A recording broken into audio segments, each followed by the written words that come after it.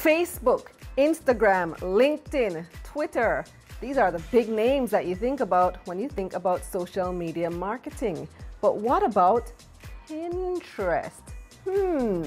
Did you know that you can make money from Pinterest? I'm Kalila Reynolds, and this is Money Moves JA, brought to you in partnership with Exim Bank's Business Advisory Service. Keep watching to find out more.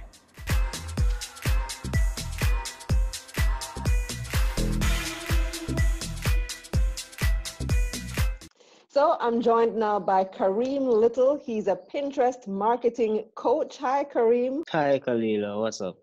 I'm good. So typically we hear, the big ones, Facebook, Instagram, Twitter, to a lesser extent, LinkedIn as well. We don't often hear about Pinterest in terms of marketing.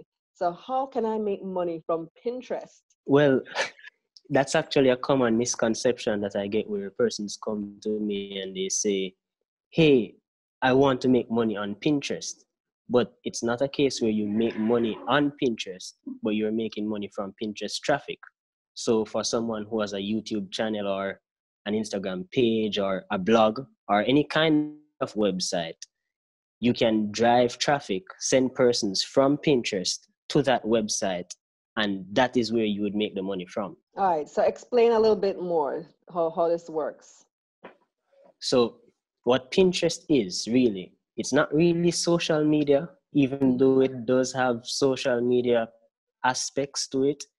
It's more of a visual search engine. Right.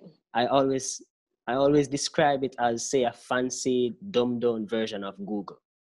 So persons go on there and they search for just about anything. So if I want to find a motivational book, I'll just head to Pinterest and I type in motivational book. Now, you as the business or the brand, if you have a book selling, you could list your book by simply creating a pin so that someone who visits Pinterest searching for books is able to see your link, click on it, and they're taken directly to wherever you want them to be taken. So let's say you are selling your book on Amazon. You could create a pin that drives them directly to Amazon so they can purchase your book. How popular is Pinterest in comparison to these other types of sites that I described? Well, Pinterest is actually the third largest search engine.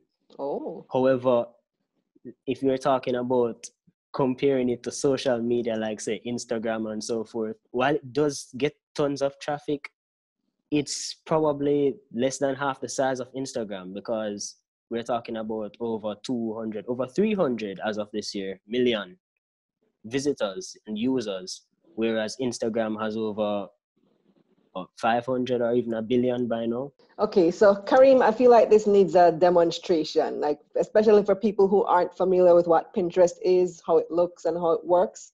Walk me through it. Let me see how this works now. Okay, no problem. So let's say you're looking for a motivational book or even how to do your own DIY project then. Let's say how to do a DIY. And here you're seeing a lot of options. These are all long tail keywords that persons are searching for. So let's say a DIY wedding, right? And here is all the pins, and I could scroll for probably hours or days where you're seeing pins of brands and businesses showing you stuff that you need and all the stuff as it relates to doing a DIY wedding.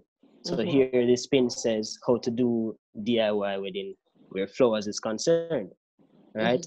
And what businesses actually do is, if I scroll to the top here, you see these pins at the top that actually have a figure in terms of number dollar figure beside it. These are what you call product pins, where you list the item on Pinterest and a user can actually come search for it and make the purchase directly from inside Pinterest. You can purchase something from inside Pinterest, you said? Exactly. And then Let's say, Even if you're Jamaican, you can list your product for sale on Pinterest, even from here in Jamaica. well, yes, it is possible. It's a bit more technical because Pinterest does not support Jamaica as a country to do ads, and a lot of the stuff like that being Jamaica is a bit behind in terms of third world. But there are workaways around it, so you can list your products on Pinterest if you own just about any business. And let's say the simplest business you can find is a jewelry store. So let's search for jewelry accessories, and here you find tons of items, different price ranges, right? And if I hit the shop button, here you're only finding product pins. So stuff from as cheap as $10 to, $395. And to make it even more interesting, let's say I want to buy a wedding dress on Pinterest. I could easily hit that shop button, and here you're seeing wedding dresses at different prices, and I could just jump in and make the purchase. Right there on Pinterest.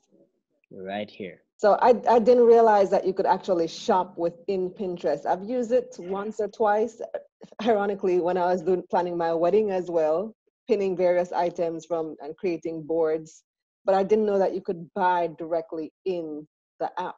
And it's an app and a website, right? Yeah, that's correct. And what I normally tell persons is that when you're just starting out, Pinterest is the place to be for your business or brand. You don't need to worry about Instagram or Facebook or LinkedIn just yet, because Pinterest traffic literally goes everywhere you send it. It's free. And let's say I make a post on Facebook, I could actually put that Facebook link inside of a pin, attach it to the pin, so that persons can move from Pinterest to Facebook to see that Facebook post. If I Okay, want to build an you're gonna have to give me another demonstration, Kareem. Share your screen again and show me exactly how you did what you just said. let's say I want to create an email list, right? I would first design a pin, and you can create a pin in a matter of, say, 2 minutes or less.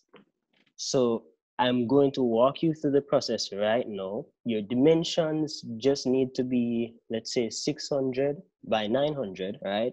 What app is this that you're using now?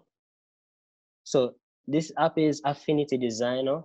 It's available on iPad and Mac OS. I think it's available on Windows as well. So So you're just creating the artwork right now. right, I'm just creating a pin. Let's Okay. say So join my email. you don't necessarily have to use this app. You can use something else like No, Canva or exactly. In fact, Canva has tons of templates you could use to, build different pins. So right. Canva is one of the best places to use. Let's say how to build an email list, because this is something that a lot of businesses would need. So an email list, and then I'll just head here, make a few adjustments to this. No, this is not an example of the perfect pin. We're just using this for a demonstration as to how Pinterest would work. Right. You want to use a large text so that persons who are scrolling by can easily see it. And you want to make sure you're using a high quality image. So you can use websites like Unsplash, Pexels, or even Pixabay, and you pull an image directly from there. Here I'm pulling an image, and now it's just about setting that image exactly where you want it to be. And then I just head here, place it behind all this text. I could go, this is fine. So there we go. And then I'll just save this now.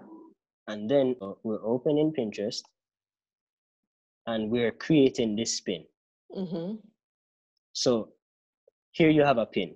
It's a simple pin, nothing extravagant or anything. I hit next, and here you give it a title. And my title will be Build Your Email List, ensuring you're using keywords which are still from this image right here. So here you have email list, build an email list. So I'm using that right here. Then you'd add a description, how to build your email list using Pinterest. And then this section is the most important part that says destination website. You can attach any website you want to attach right here. So I could go in and I could say patreon.com/marketing with Kareem. And then I'd hit go, and instantly it loads up that website so that persons can click on this pin and they're taken straight here. Now, once you click add link, then you see destination website added. I could easily change this and say Do it to Facebook, since that's very popular. facebook.com, and you would use your Facebook account right here that link to the exact Facebook post or whatever it is you want it to be. I could use medium.com, and once I add this link, it takes them straight here. So you can. So when they're on Pinterest and they click on that pin, it takes them to your website. Exactly. And it doesn't have to be your website. It could be a website that you want to send traffic to. So let's say I'm watching a YouTube video and I like it and I want to share it. I could hit youtube.com and take them straight there. What's important is you have the correct destination link. If you don't have a link, then there's no way to really drive the traffic. So this is interesting. I had no idea that this is something that this is actually how it works. So now I'm feeling that I need to go on Pinterest and create a link to this video saying how to use Pinterest. Yeah, that is definitely something you could do. The YouTube channel. Right. That's pretty cool. And you said Pinterest is the third most used search engine? Right. So you're talking about second to persons like Google and Yahoo and Bing. In fact, Pinterest has a higher rating than Bing. And when it comes to social media, if you want to consider Pinterest a social media, you would be Facebook, which would include Instagram and WhatsApp. And then Pinterest would actually be right there. So Pinterest is the place for all businesses to be. And it doesn't matter what type of business you do, as long as you plan to go online, especially in this COVID crisis, Pinterest is the place to start. So that linking element that you just showed me, that means that even though you said it's difficult to, you can't really sell directly from Jamaica because of whatever restrictions there are through Pinterest, that overcomes that problem because you can link something directly to your website where your item is for sale. It does. And I have done that personally myself, where I do print on demand.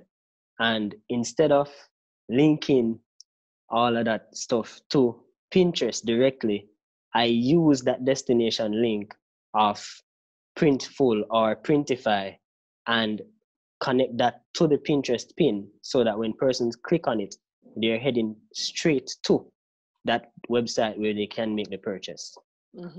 And just to be clear, Pinterest is free, right? It's totally free, and you can drive tons. And when I say tons, we're talking about thousands of persons in terms of organic traffic for free. Right? Does it work like other types of social media where you have to use the hashtags? And how do you get your stuff found on Pinterest? Well, getting found on Pinterest is really simple, and it's really a two-step process. So you need successful SEO. That's search engine optimization. Right. And you need to have let's say a successful pin, a viral pin. So pin design and SEO keywords, those are the only two things you need to master to become an expert at Pinterest. And how do you do that? Well, to start, Pinterest actually gives you all the SEO terms you need once you type it in. So let's say, again, you were searching for email marketing. Everything that you would see related to email marketing are all those keywords that you would need to build your brand around.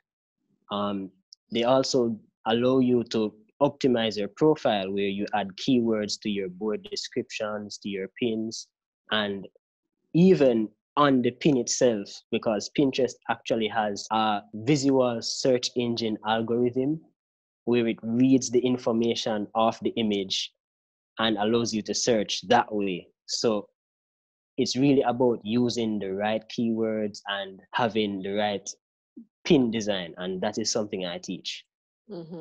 Is this also ideal for affiliate marketing? Funny enough, about 2 weeks ago, I got a client who was solely interested in using Pinterest for affiliate marketing. And off the top of my head, I just said to her, well, create a website that you would list all your products on. So all those affiliate products, those links, put them on that website.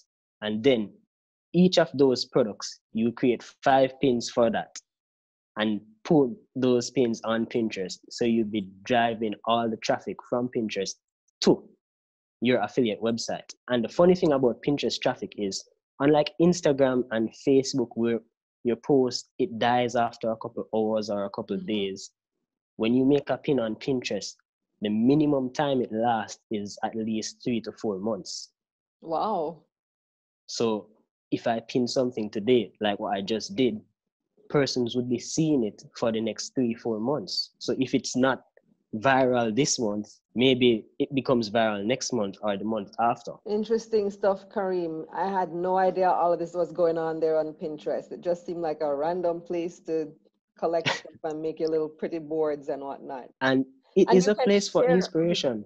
It is a place for inspiration. And you can share your boards and your pins and your interests as well, right? Right, that is correct. All right, Kareem, so how can people reach you, since you seem to know quite a bit about this? If anybody wants to find out how they can strategize some more, how can they link you? Well, firstly, I teach all of this on Instagram at Marketing with Kareem.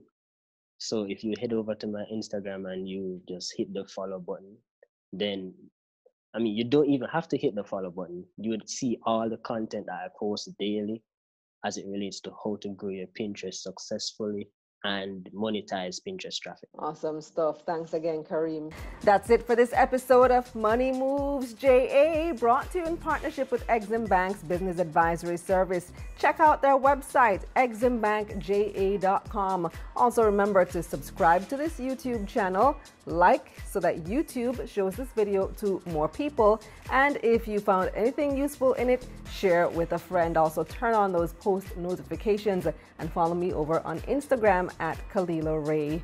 I'm Kalila Reynolds. Stay safe, guys.